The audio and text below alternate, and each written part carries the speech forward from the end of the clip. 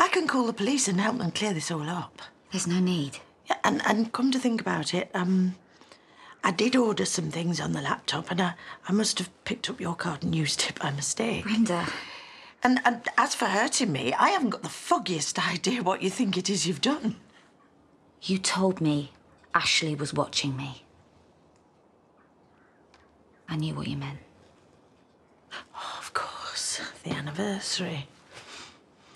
Grief can certainly play tricks on us. Brenda, listen. I feel awful about all of it.